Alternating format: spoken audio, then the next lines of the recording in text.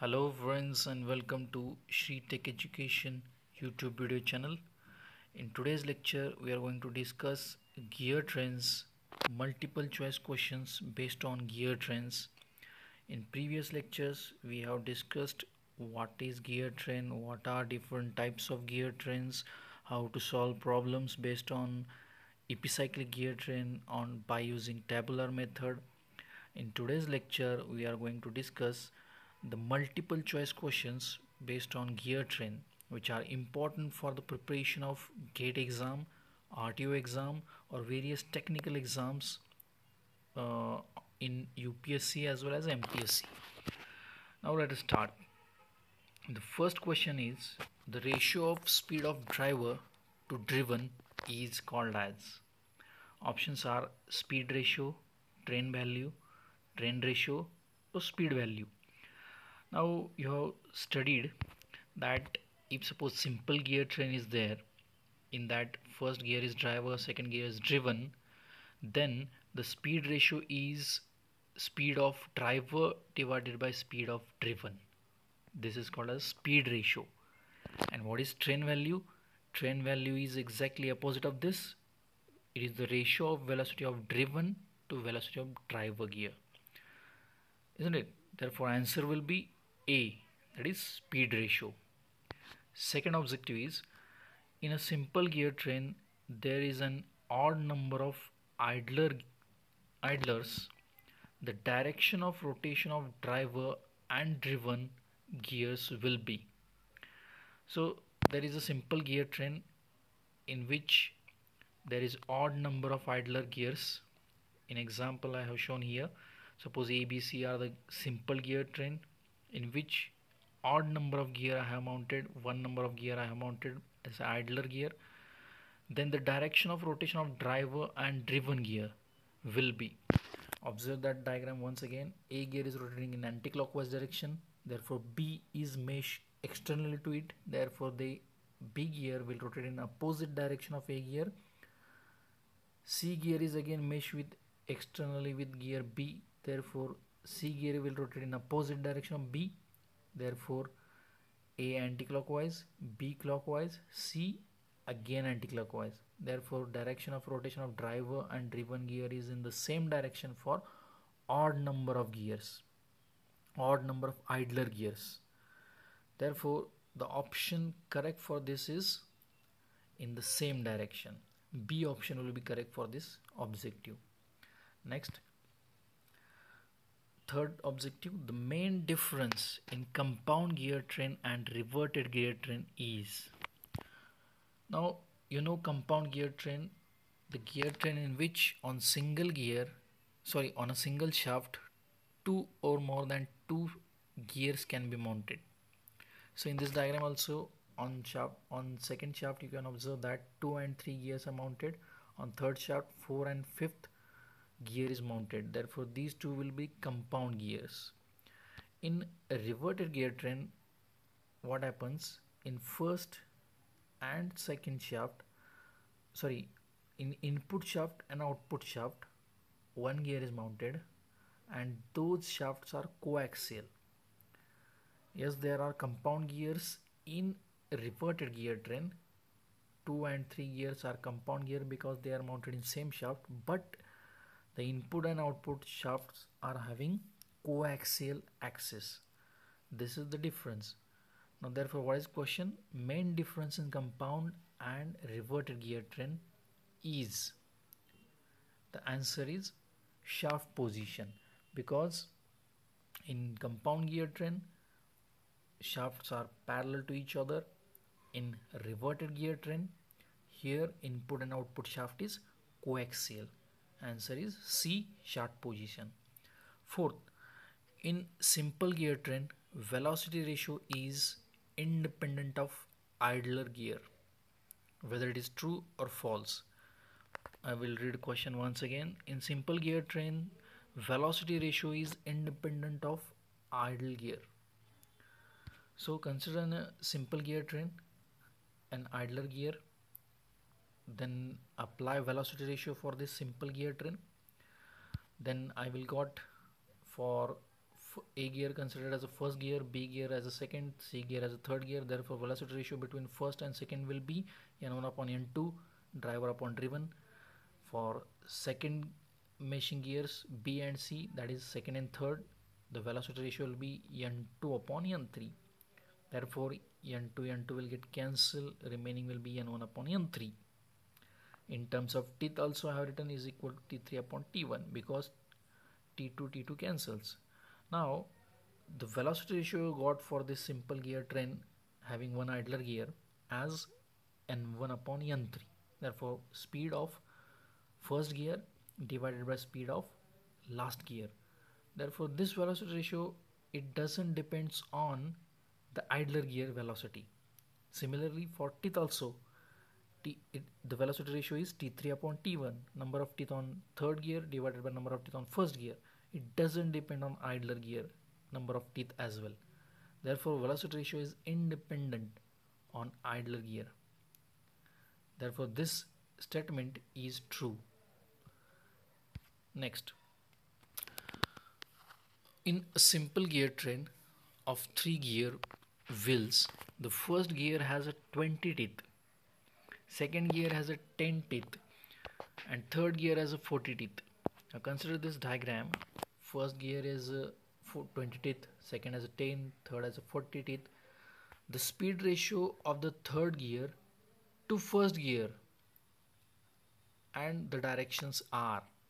That means speed ratio is asked for the first gear and last gear, or third gear to first gear. Now in previous objective also you have seen that the velocity ratio, it doesn't depends on the idler gear. Therefore here also velocity ratio I can write as a N1 upon N1 upon N3 is equal to T3 upon T1. Now this velocity ratio, for finding velocity ratio in this problem, velocities are not given but teeths are given. Therefore I can put here value of teeth as a T3 divided by T1, 40 divided by 20. Therefore ratio will be 2. Velocity ratio for this gear train will be 2. And one more thing is asked, that is direction. The direction of input and output. Now observe this gear train once again. If the first gear is rotating in the anti-clockwise direction, due to idler gear, last gear will also rotate in the same direction because only 3 gears are there, only one idler gear is there. If odd number of idler gears are there, the direction of rotation will be same. In previous objective also we have seen same thing. Therefore option correct for this fifth objective is D. Velocity ratio will be 2 and direction of rotation will be same. Now sixth, in a simple gear train there is even number of idlers. One previous objective we have seen in which in simple gear train there is odd number of idler gears. In this objective it is even number of idler gear. The direction of rotation of driver and driven will be, it will be opposite. Answer will be opposite because previously for odd number it is same, for even number it will be opposite. For example, consider above diagram having A, B, C gears. One more gear add as a D gear in front of C, mesh with C. Then you can observe that consider A gear as a driver and D gear as a driven, and B and C gear are idler gear. These two gears are even numbers, even idler gears I have added. Then direction of rotation of A gear will be is anti-clockwise, B will be clockwise, C will be again anti-clockwise, D will be again clockwise. Therefore A and D will rotate in opposite direction. The answer for this sixth objective is A, in opposite direction. Next objective, in a reverted gear train as shown in figure, what will be number of teeth on gear 4? If number of teeth on gears 1, 2 and 3 are 30, 20 and 35 respectively. That means number of teeth for the fourth gear are asked, and 1, 2, 3 gear number of teeth are given. Now we know that this is a reverted gear train. For reverted gear train, we can write one relationship between the diameters or radius of all the gears, because input and output shaft are coaxial. Therefore, I can write the distance between these two coaxial shaft and this another shaft is same or remaining constant. Therefore, I can write R1 plus R2 is equal to R3 plus R4. Therefore, and next I can write these radiuses directly in terms of number of teeth, because when two gears are in mesh, the circular pitch or module for these gears must be same. This we have seen in previous videos as well, isn't it? This relation, how it comes, R1 plus R2 is equal to T1 plus T2 and R3 plus R4 is equal to T3 plus T4, that we have seen in previous videos as well. Now here also apply this relationship, T1 plus T2 is equal to T3 plus T4. You can get value of T4 because number of fourth gear teeth are asked, and values 30 plus 20 is equal to 35 plus T4. You can get T4 as a 15. So answer will be B. Eighth objective, the train value of gear train is, it is the reciprocal of speed ratio. What is speed ratio? Velocity of driver upon driven. What is train value? Velocity of driven upon driver. Therefore, it is reciprocal of velocity ratio of gear train. Remember this, train value. Next, when the axis of first and last gear are coaxial, then the gear train is known as, a reverted gear train, that we have seen already in previous videos, video of types of gear train. Input and output shaft, if they are coaxial, it is called as a reverted gear train. Next, in clock mechanism, the gear train used to connect the minute hand and hour hand is, in ninth objective you have studied, in reverted gear train, input and output shafts are coaxial, isn't it? Now in clock mechanism, for minute hand and hour hand, both are coaxial, but rotating with different speed, that we can achieve by only reverted gear train. Therefore, in clock mechanism also, the gear train used to connect minute hand and hour hand is reverted gear train. Option B is correct for this MCQ.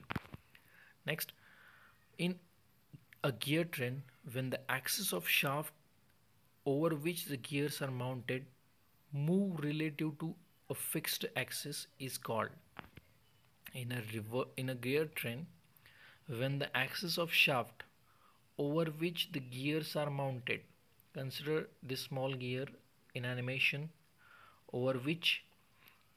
consider this gear over which the another gear is mounted and which move relative to the fixed axis of that first gear. This type of gear train is called as a epicyclic gear train, isn't it? Next, 12th objective, a differential gear in an automobile is a, I have shown one animation of differential gear box. This is used generally in the automobiles or four-wheelers, heavy-duty vehicles, in the rear axle for some purpose. That purpose I will discuss for the next objective, but just for this objective, remember that a differential gearbox in an automobile is an epicyclic gear train. So option B is correct for this objective. Next, a differential gear in automobile is used to. So here I have shown one diagram. In this diagram you can observe that to connect this rear axle, a differential gearbox is used, and its main function is, while taking turn, to allow the two wheels of rear axle to rotate with a different speed. This is its main function. So from these options you can choose.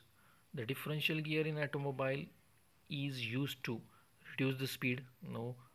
To assist in changing speed, no. To provide the jerk free movement of vehicle, no. Helps in turning. This is the correct answer, help in turning. 14th, in the below sun and planet type of epicyclic gear train, sun gear is input gear which is rotated in anti-clockwise direction, which is rotated in anti-clockwise direction.